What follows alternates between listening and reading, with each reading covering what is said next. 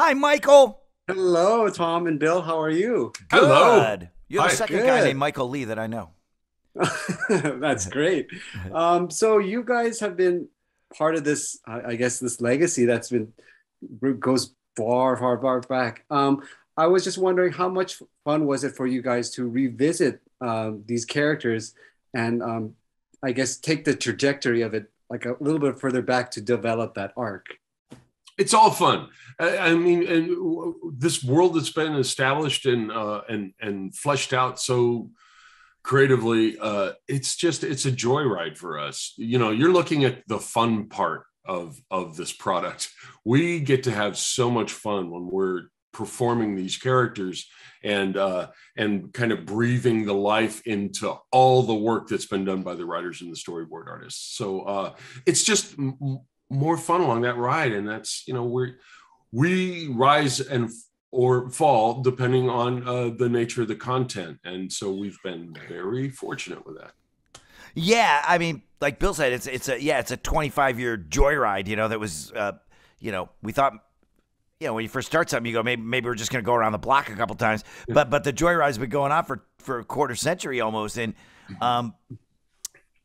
like you mentioned, revisit. The cool thing is for us, and it's, almost unheard of in show business, with rare exceptions, is that we're not revisiting these characters because we never stopped visiting them, right? Like us as voice actors have consistently been doing them since 1997 when we made the pilot. So it's kind of like these old friends that have just kind of been sitting next to you or sitting on your shoulder for years and years, and you get to be with them and like you said, Michael, go back to a different earlier era of their life where the milieu's a little different and the the people around them are a little different, and it's fun to just shake it up a little bit. It's really fun. The one of the most interesting aspects for us and for the people that run the show, because it's the same people that, for the most part, that run the 2D SpongeBob show that's still in production and the Kamp Koral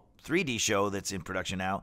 It's kind of the same people, so it's been fun watching them have to do the learning curve where they try to apply that old school squash and stretch hand-drawn animation aesthetic to these rods and cones of CG, computer modeling. And it's I think it's really different from other CG that I've seen, from any other CG that I've seen. And that it tips its hat way more to old school 2D animation. Like that's what it's trying to use this newfangled technology to channel. Does that kind of grant you any leverage or any sort of new improvisation, I guess, for in your performances? Because I guess there's different ways of telling or visualizing the characters' movements and the nuances and all. It doesn't affect our work that much, like what the delivery system is, only because what we're going off of is a storyboard, which is drawn by a guy,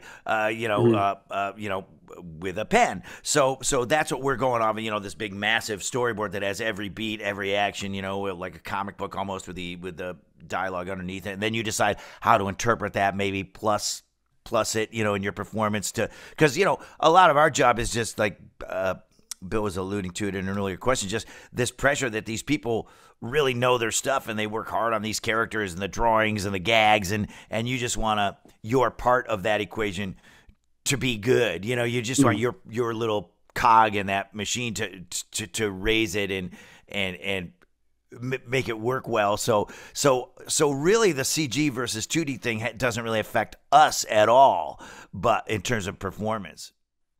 And any kind of improving or ad lib is something that we do get to explore, but only as a result of wasn't Hillenberg who said something about it? We were kind of the part of the DNA of the characters, and so I think there's a willingness there at least to entertain what any of us might come up with, but it's not an issue of, hey, I got a great line here.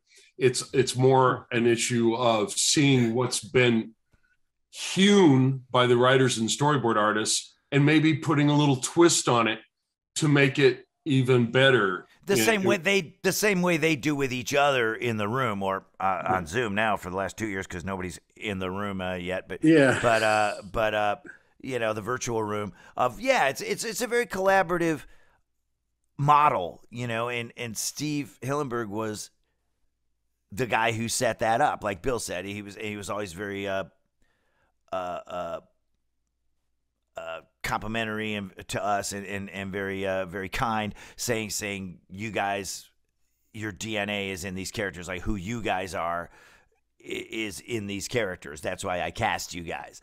And so so it's kind of nice to be, you know, to kind of have that proprietary interest in this thing. It's not just you know, you're not just reading lines off a piece of paper and then you go home. Right. You know, it's you know, you're invested in it. You know, you're part of it. You want it. You know, you're part of this big team of people. It's actually not that big a team. That's another interesting thing about SpongeBob is that, you know, considering what a giant global IP it is, the number of people working on the shows is relatively still small, including, you know, Mark Ceccarelli, Vince Waller, and Jenny Monica, who are producing all current SpongeBob and the spin-off series Patrick Show and Kamp Koral.